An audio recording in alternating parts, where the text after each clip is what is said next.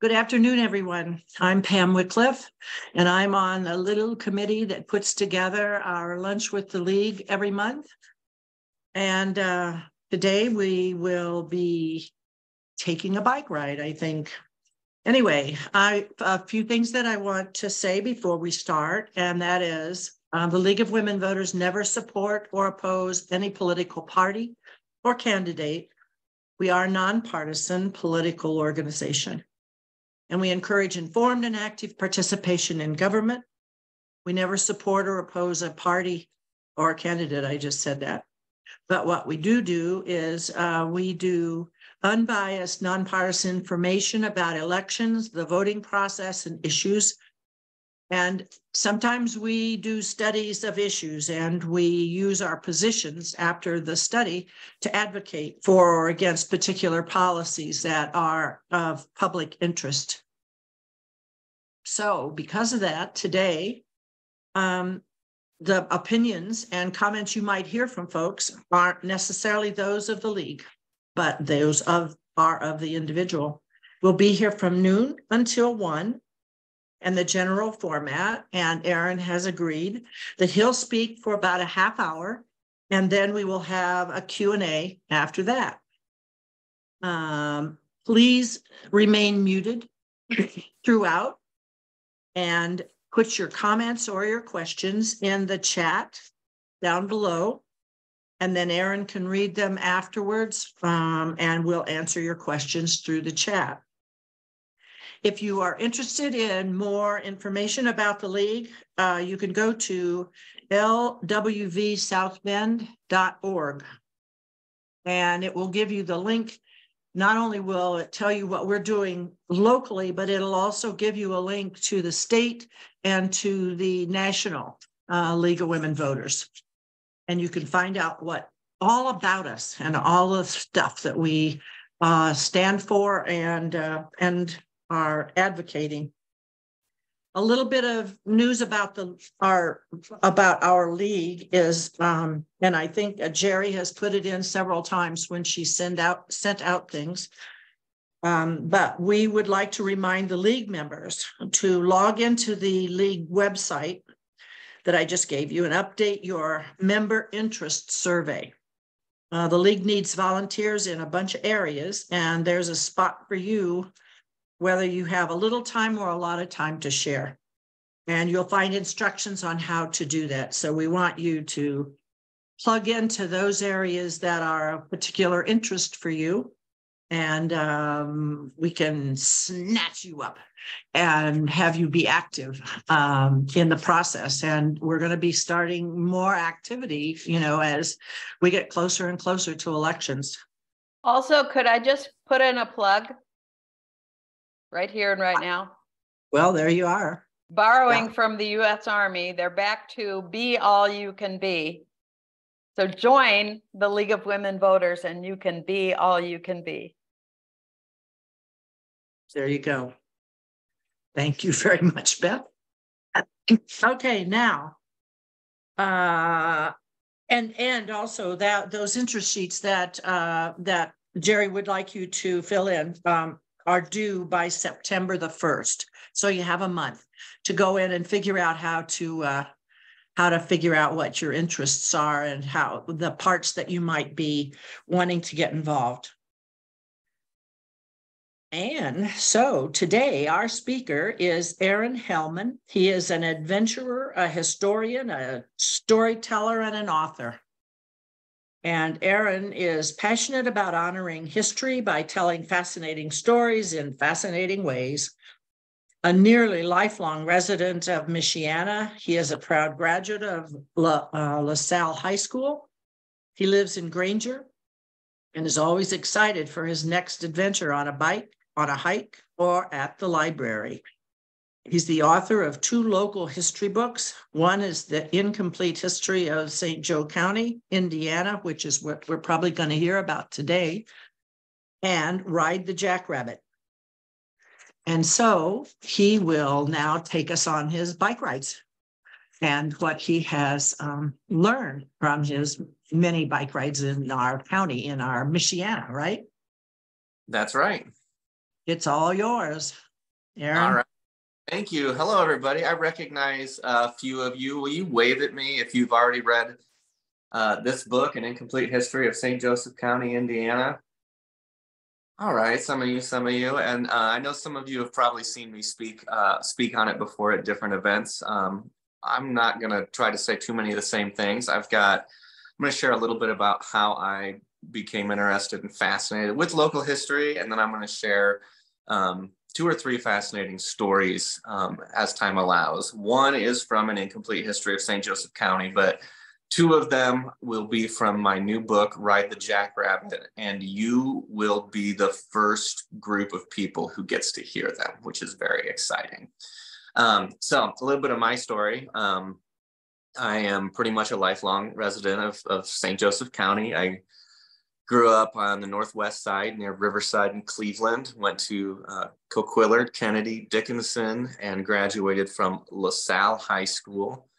I've worked in a lot of nonprofits in the area up here. And during the pandemic, I discovered a fascination with local history. And it kind of happened by accident. So you might remember, that pandemic. I remember when the library kind of reopened, and it wasn't like super open. Like you could just go in and you couldn't sit anywhere, but you could look at books. And so I did that one day. I was driving past the Francis Branch Library, and I thought, I wonder what they have that's new. So I stopped in at the library, and there was a book on one of the front shelves called The Bone and the Sinew of the Land. And I had no idea what it was about, but I thought the title of the book was fascinating. So I said, I wonder what that book's about.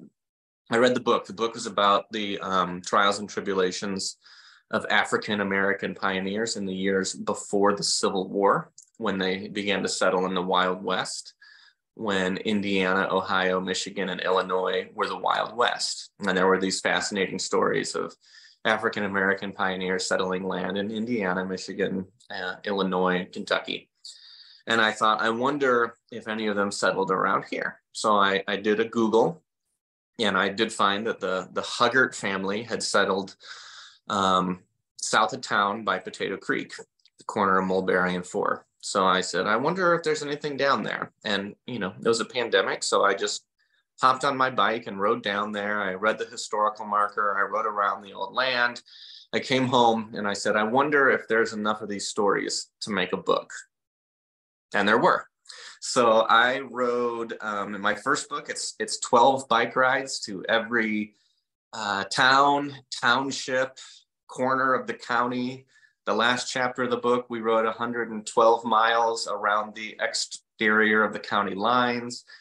We explored stories I'd never heard before. And I know some of you have heard me talk quite a bit about the river, the Portage, or the Grand Kankakee Marsh.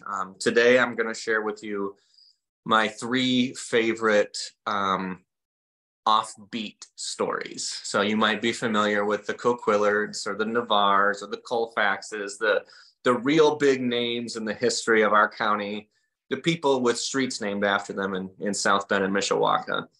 I've got 3 more bonkers stories that you're going to go nuts for. If you've read the first book, you already know this first story, but it's about the founder of New Carlisle.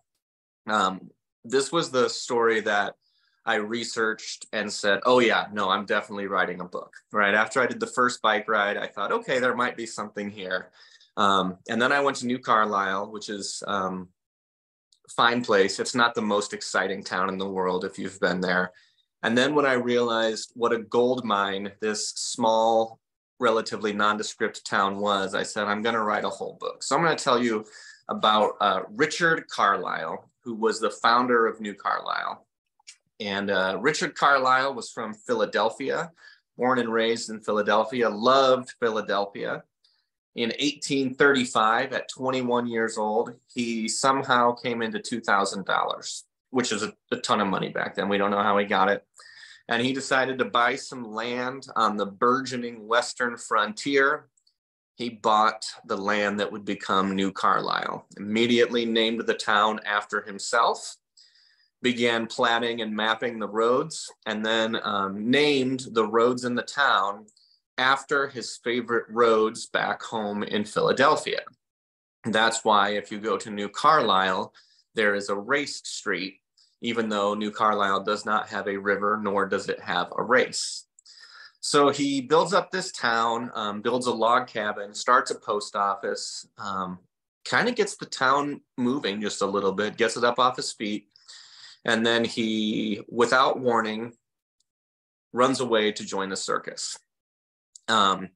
He joins the circus because he is a kind of a renowned sharpshooter with a gun, and he is an incredible juggler. In fact, by 1841, he had adopted the nickname Professor Risley. He was the most famous juggler in the world, which doesn't sound like much now, but if you were a circus superstar in 1841, that was about as big as it got. He traveled all over the United States. He traveled through Europe. He performed for kings and queens, his juggling act. He's in the Juggling Hall of Fame. The Guinness Book of World Records recognizes him as the inventor of something called the Risley Act, where he would lie on his back and juggle children with his feet. He became very famous and very wealthy doing this stuff. And then he disappeared again, started panning for gold in New Zealand, lived in Shanghai for a while doing no one knows exactly what. In 1864, at the age of 50, Richard Risley Carlisle was living in Shanghai when Japan opened its borders to the West for the first time. And Richard Carlisle hopped on a boat, sailed over from Shanghai. It was just about the first American entrepreneur to set foot in Japan. And he introduced them to something they'd never had before, ice cream.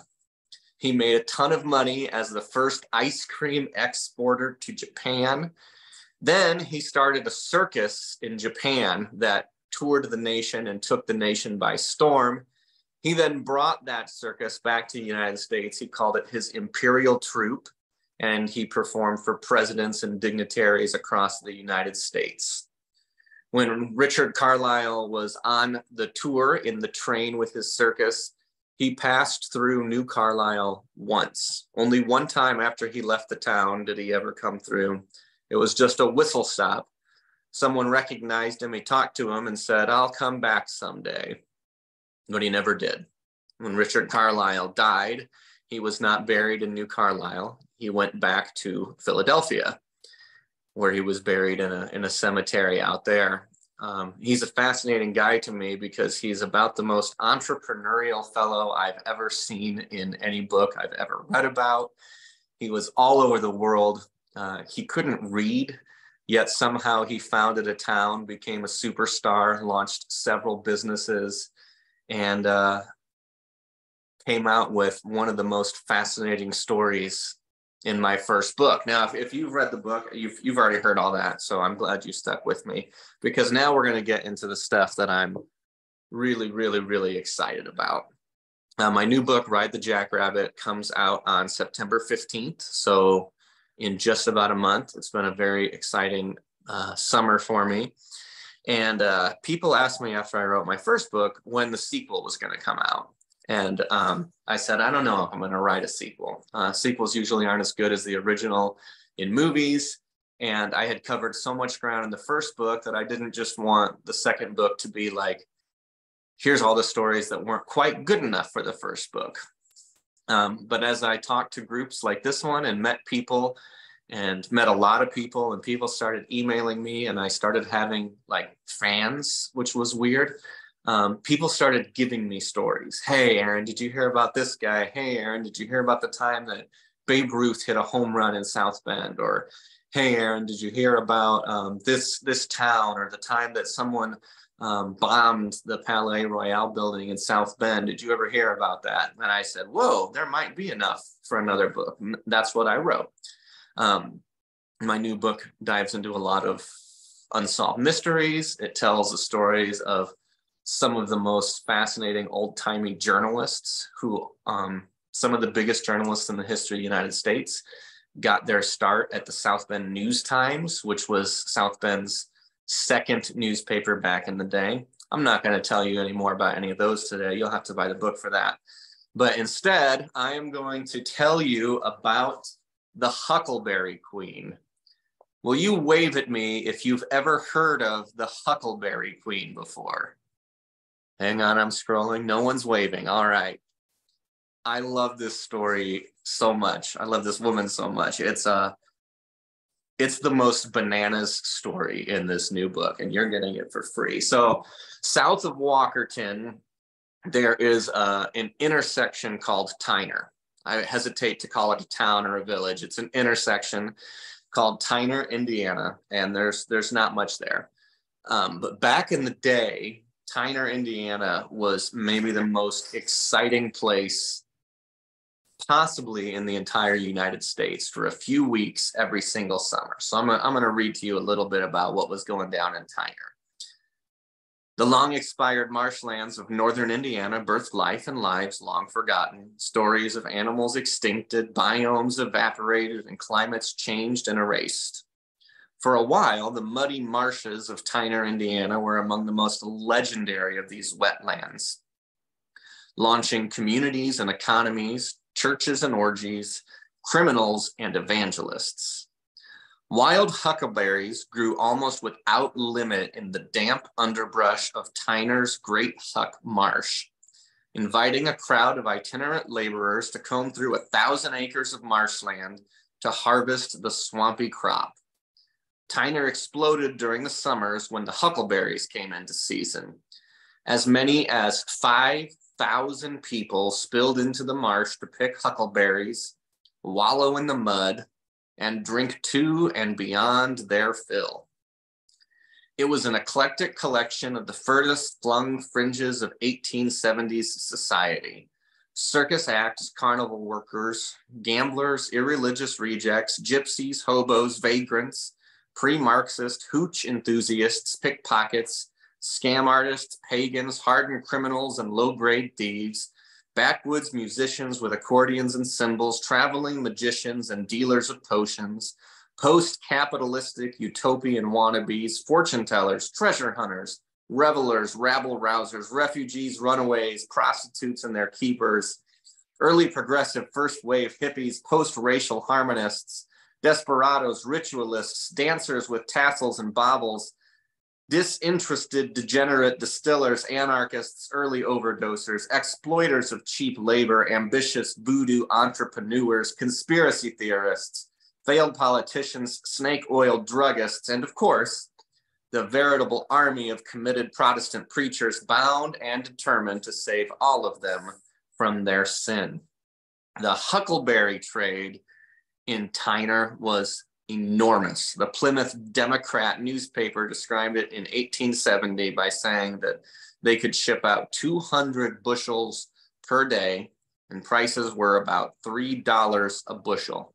Adjusted for inflation, they were making about $15,000 a day in just huckleberries.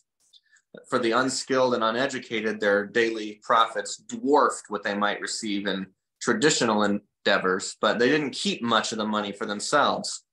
Instead, they passed most of their profits along to drink pourers, card dealers, and women of the night.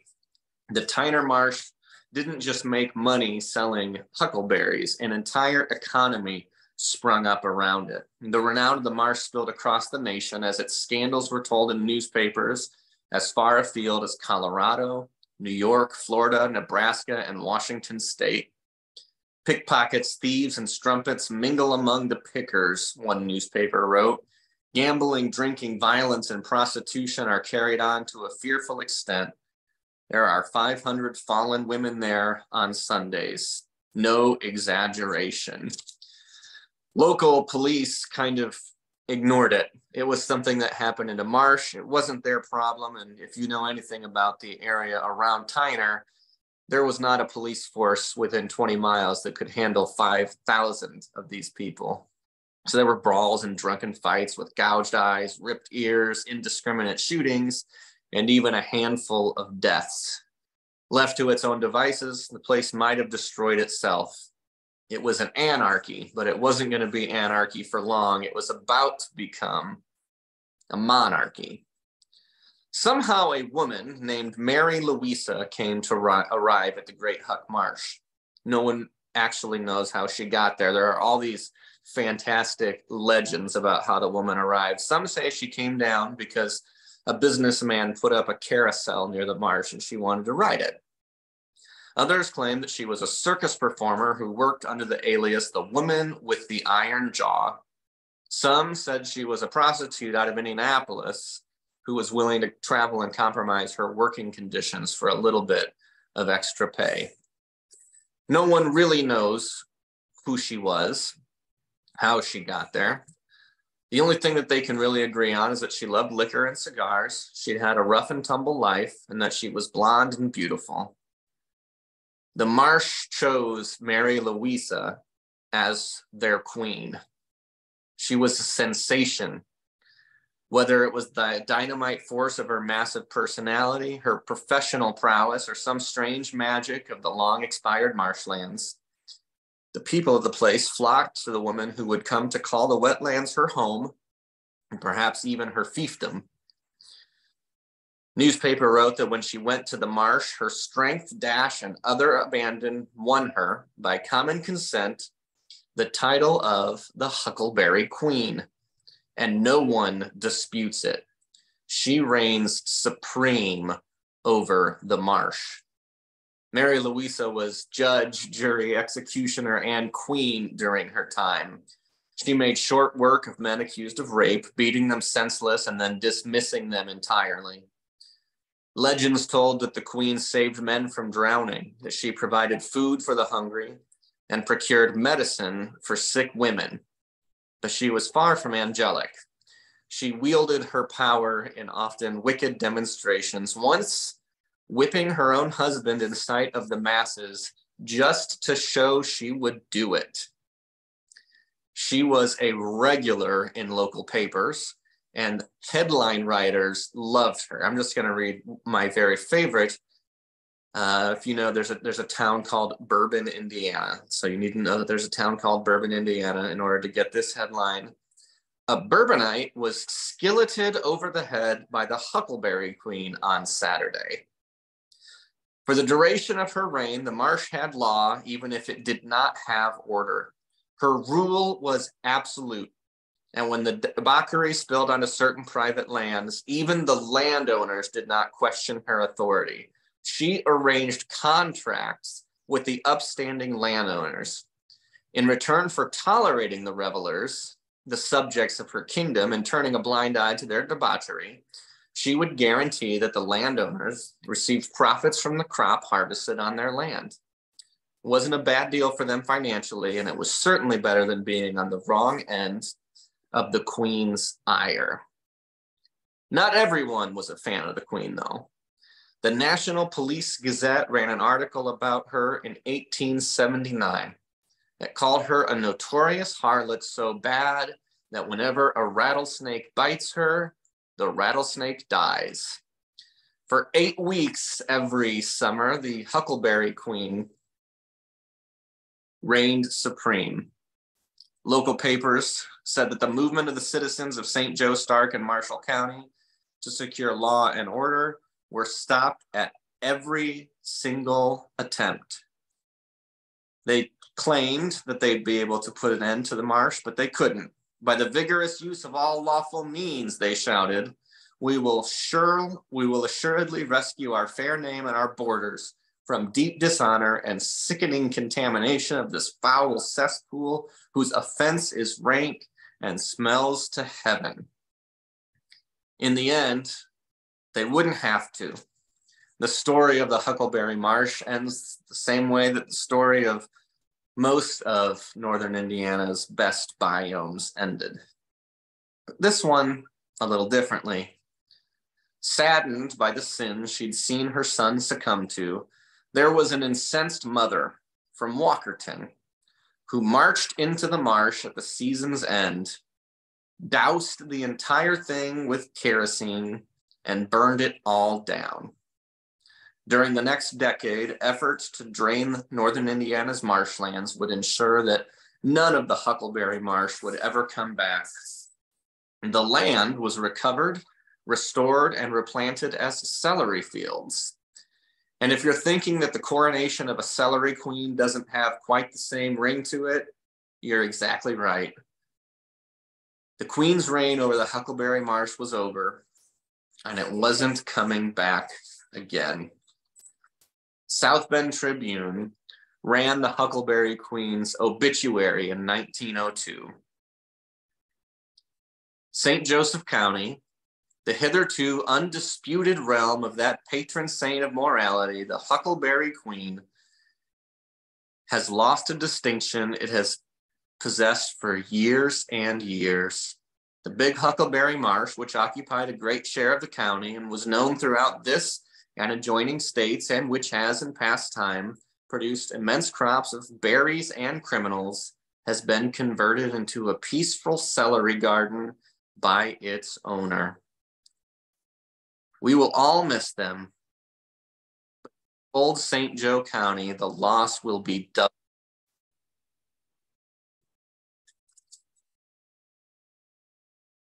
Sorry, where are we at for time?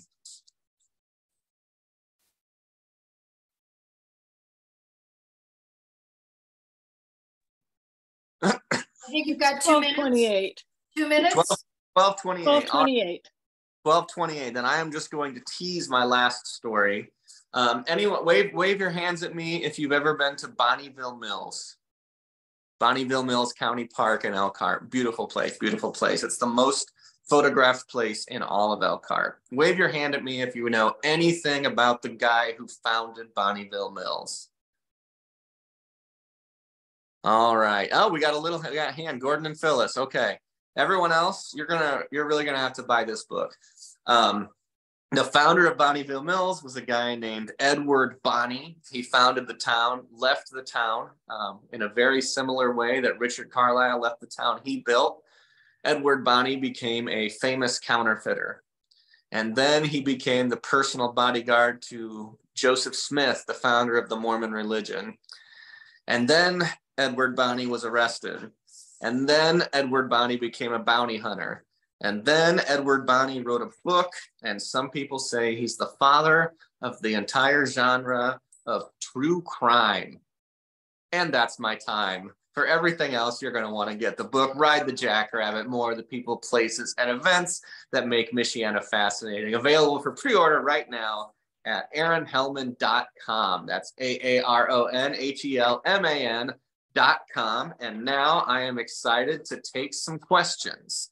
So I'm going to peek into the chat. If you have more questions, feel free to ask. Yeah. Thank you, Aaron. I didn't know we came from such an interesting part of the country. I wrote when I put together the teaser for my new book, the first line says, "No one told us that we lived in the most fascinating part of the Midwest." And I think that's absolutely true. I've traveled a lot. I look at, whenever I go somewhere, I look at the history. I love to find the stories of the old-timey baseball players who came out of these little towns and things like that. But everywhere around here is so rich, and you can just keep digging and just keep digging. It's phenomenal. So let me hop into this chat, and now that I'm in the chat, I can't see you, but I'm going to read some questions. All right, Beth North says, "I love the Richard Carlisle story, partly because I moved to this area from Latrobe, Pennsylvania, and partly because our region, I serve on the Diversity, Equity, Inclusion Committee for South Bend. Elkhart is so entrepreneurial, and I've been to Japan 17 times for business and eaten green tea flavored ice cream. So I'm thankful to know the person who made that happen, sort of a parallel path, non-blood relative." I love that so much, and you can definitely thank Richard Carlisle for any Japan ice cream. I do know in the book, it's still a real big issue now, and it obviously was a very, very big issue when I did this bike ride a few years ago. There's signs everywhere in New Carlisle that are either pro-IEC or anti-IEC, the Indiana Economic Corridor, trying to bring progress there. And one of the things I note in the book is that Richard Carlisle would have certainly been in favor of it, because he was a serial entrepreneur. But for as silly and goofy of a circus guy as he is, like, he didn't leave much of that behind. All right. Beth also asks, have you and Gabrielle Robinson ever collaborated? We have never collaborated on any writing projects, but she is a dear friend of mine, and we do a lot of book fairs together, spend a lot of time together. I think I probably have every single one of her books. Gabrielle was the first person who made me feel like I was a legitimate author. I mean, I had self-published a book and sold several hundred copies, but she bought one, she read it, she reached out to me and invited me over to her awesome house for tea, and we talked books, and I was like, wow, I'm a real author. So if you know Gabrielle, she's amazing. You haven't read her books, you should, and maybe we will collaborate in the future. Yeah. Linda asks, the marsh has been drained, but can one still buy huckleberries in this area? I don't know the answer to that. I'm sure someone's still farming huckleberries somewhere. Huckleberries are also they don't have the cachet they used to have. That's kind of the weird thing when I was first reading that chapter about huckleberries, because I was like, who eats huckleberries? But apparently back in the day, the huckleberry reigned supreme ahead of the blackberry and the raspberry. Cynthia says, great stories. Do you do readings at schools or on the radio? I've done something on WVPE before, and there's actually a documentary coming out on WNIT next month about the history of Playland Park that I collaborated with them on. So you can watch for that. I think it comes out August 28th. And it's all about the amazing history of Playland Park, which is what the first chapter of my new book is about. I have not done readings at schools, but I've done lots of library programs and a few other places too. Judy, okay, what's the name author of that first book you mentioned, The Bone and Sinew of the Land? I do not remember the name of the author. Oh, I do. Okay. I looked it up. Now I got to go find. Oh, yeah. No, I got to find it again. Okay. Yeah, the book is called The Bone and the Sinew of the Land. Mm-hmm. Gosh, it's an unbelievable book. So what happened was, this was pre-Civil War. The United States was really trying to push its Western frontier. And one of the ways that they pushed the Western frontier was they offered African Americans land rights and opportunities that they didn't have at home. So we're talking some freed slaves, some northern freed blacks who, were still victims of racial policy, even if they weren't enslaved. But they said, if you settle in any of these areas out west, you can buy land at a fair price. You won't be restricted.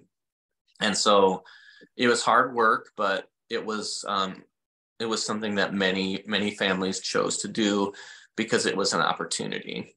So they came out, they went through the hard work, they established some phenomenal communities. There's a whole chapter in the new book about Cass County, Michigan, which at one point, and this is completely true, at one point, Cass County, Michigan was the most racially progressive place in America, which, as someone who has ridden my bike down every single country road in Cass County and seen more than a few Confederate flags, it was shocking to me to learn that Cass County was that progressive. That's all in the Bone and Sinew of the Land book. And I just thought it was fascinating. And then the real sad thing is that after those families became established out here, then progress moved this way, and then they were pushed out again. So it's fascinating story of courage, but also a sad story at the end. Did you find that author's name? I did. It's called The Bone and Sinew of the Land, America's Forgotten Black Pioneers and the Struggle for Equality. Anna-Lisa Cox, C-O-X. Yeah, absolutely recommend that book. All right, let's see. Gabrielle is teaching a class at Forever Learning Fall about the process of writing better homes and helping to bring it to the stage. Yes, that I am so excited. If you know Gabrielle, if you've read Better Homes, that's a fascinating story. It was one of my, it's probably like one of my 3 or 4 favorite South Bend stories. And I mentioned it in my first book, but mostly instead of talking about it more, I just tell people to read Gabrielle's book. And they are turning it into a play that comes out, I think, in November. And I'm it, and I hope everyone goes out and supports it. At the Civic Theater, South Bend Civic Theater. Yeah, because it's gonna be awesome. The August Green Drinks event on August 15th, 5:30 to 7, we'll meet at the Leidig Bog Nature Preserve. That sounds very cool. Can I go to it? I'll take that as a yes. Leidig Bog is one of my favorite places. Absolutely one of my favorite places. So you should go to that event. Okay. Now I'm reading the next comment. Steve Sass is going to talk about the history of the Leidig Bog.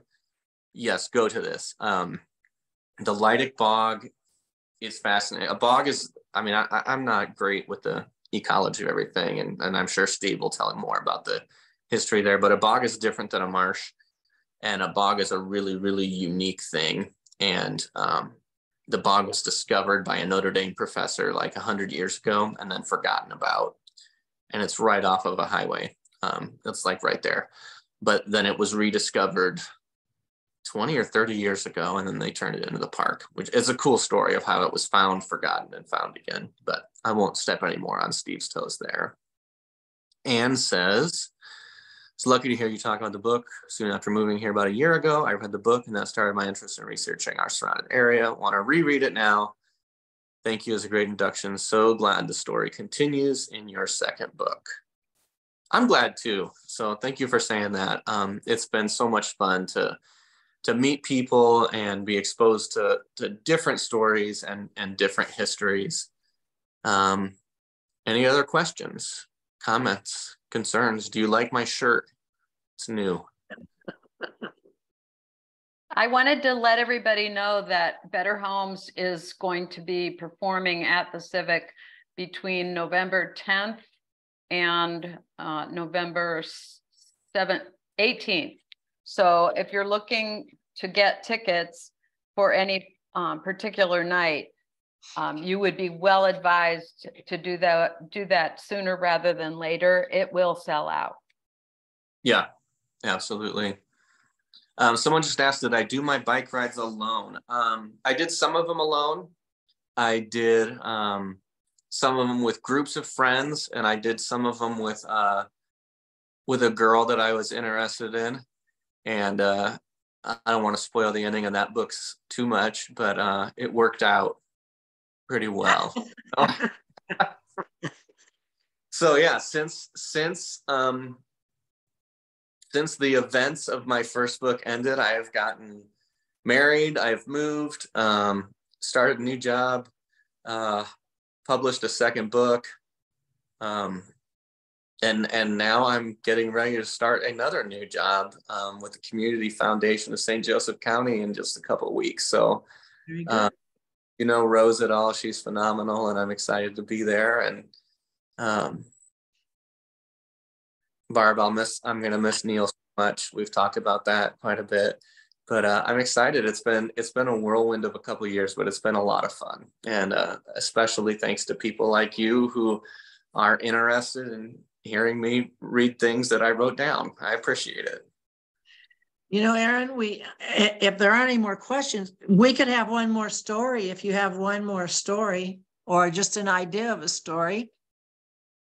Sure. I'll tell you a story, and maybe I'll even solicit some help from you, because you guys might know things, you might know people, and you might be able to help me in what has become my never-ending eternal quest. So the first chapter of the new book is about the history of Playland Park. Playland Park is a phenomenal, fascinating place, not just because it had a giant roller coaster in South Bend, which people geek out when they find out that we had a gigantic roller coaster. But it had so much more than that too. It had a racetrack that once upon a time it hosted the only NASCAR race in the history of South Bend, Indiana. It had the baseball field where the South Bend Blue Sox played and won championships. The South Bend Blue Sox employed my favorite baseball player of all time, Jean Fout.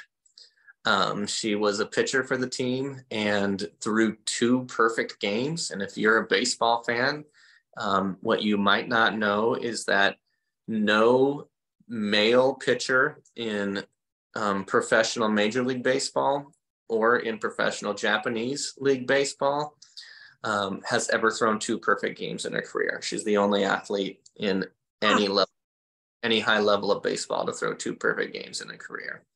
Barbie would have loved that. Yeah. But, somehow she's not the most fascinating baseball story that comes out of Playland Park. And this is where I'm looking for some help. So 1926, the Major League Baseball season ends when Babe Ruth is thrown out trying to steal second base to lose the World Series. Okay. 3 days later, he gathers up some friends to start touring the nation, playing baseball games against local teams. And by the end of October, he's here in South Bend on a field at Playland Park, where there is now a closed Walgreens store that I think has been turned into a South Bend Clinic blood testing facility or something. Anyway, so he's playing baseball there. And he comes up in the 6th or 7th inning. It's getting dark. The umpire wants to call the game, but you can't call the game when Babe Ruth is about to hit again. So they let Babe Ruth bat one more time. And he hits a home run that the South Bend Tribune tracks down the ball 605 feet away, which is a massively long home run. Obviously, it bounced and rolled. And if you know the area, there's a little sloping downhill. So it's plausible that it could have gone that far on a roll. So the Babe rounds the bases to an applause. They cancel the game. Game's over on account of darkness. And then Babe Ruth, the Sultan of SWAT, the Bambino, picks up his bat, a bat that he had used during the 1926 World Series. Oh, quick question. Where was Playland Park? Great question. Playland Park was at the corner of Lincoln Way and Ironwood. So if you know the area, the IUSB student apartments down there are where the racetrack was, and the old concrete grandstand is still there. The baseball field, the original baseball field was right at the corner of Lincoln Way and Ironwood, where that close Walgreens is. The baseball field that the Blue Sox played on was in front of the grandstand, and the roller coaster was roughly where the Arby's is. Wow. Yeah, so if you walk around there. Anyway, so Babe Ruth circles the bases. Everyone's going nuts. He picks up his bat that he had used during the 1926 World Series and hands it to a young man in the stands named Tom Hoban. Now, to my quest. My quest, I'm telling you, I have spent weeks of my life trying to find this bat. I have spoken with every single one of Tom Hoban's relatives. They are all aware that there was a bat. They don't know what happened to the bat. I mean, if someone threw this bat away, it would destroy me. I even went to their old family home and knocked on the door and like talked with them for a while, and they've got some old stuff, and they have several old bats from the Blue Sox players, but not the Babe Ruth bat. If you follow baseball, or even if you don't, I'll just tell you, Babe Ruth famously used the heaviest bat in the history of Major League Baseball. It's an enormously heavy baseball bat. So it's not like, so if you had a room with 100 bats, you would be able to tell which one the Babe Ruth bat was. And obviously you'd be able to tell that the old Blue Sox bats were not the Babe Ruth bat, right? Because they're not anywhere near that heavy.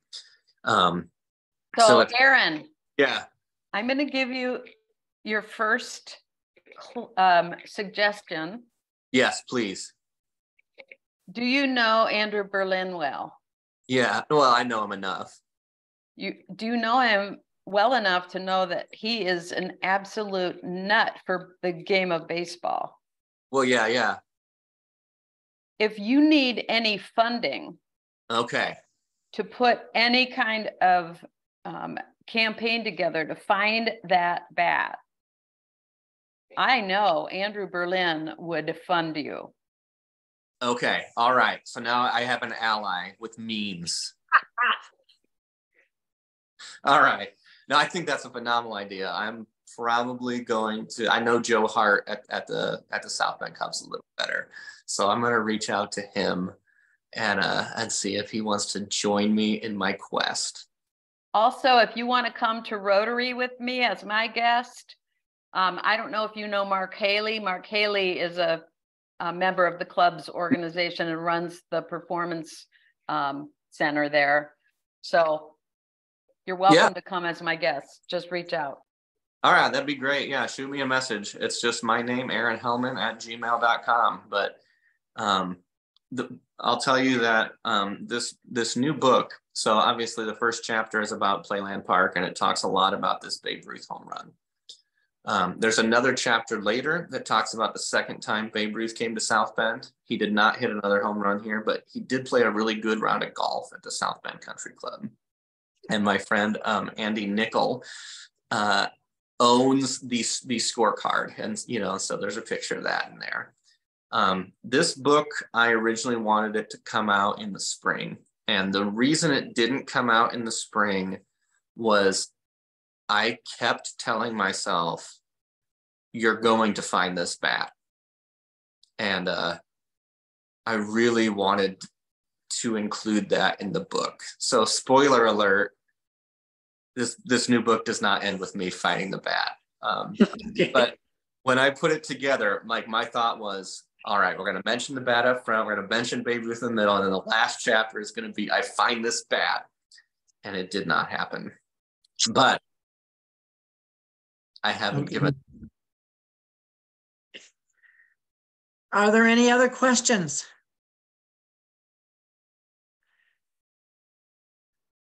No questions, Aaron. Wow, I must have answered everything. I guess so. I want to thank you very much for sharing your adventures with us. And it was very interesting. And good luck with the book. And we'll wait to hear more stories someday of our Michiana. Phyllis would like to say something. Oh, I have a comment, not a question. I grew up near Canton, Ohio, and there's a small town near there called Hartville. It had this huckleberry marshes too, which I picked huckleberries in when I was a child. And it's a terrible thing because the mosquitoes are so bad in the marsh. Mm-hmm. Anyway, they drained it, and their celery fields were there too. Now the celery fields are gone, but they drained the swamp and planted celery. that seems crazy that both places would get rid of the huckleberries and plant celery. I know. I don't know why that happened, but wow. Yeah. That's weird. I have a question. I have verification question for you, Aaron. Yeah. You said your email address is aaronhelman@gmail.com? Yep. Okay, perfect. I'll be in touch. Thank you. And Thank you. thanks as always to Pam and her committee for putting these together. You're welcome. You're welcome. It's great fun. And Aaron, thank you for being here today. Yeah, I'm sure I'll see some of you around. Thanks for It's having been me. a delightful way to end the week. Thank you. And thank you all for coming. See you all next month. Next month we will be having, I believe, the president of IUSB will be our speaker. So join us on the second Friday of next month. And all of you have a good day. Thanks to all. Thank you. Bye-bye. Thank you.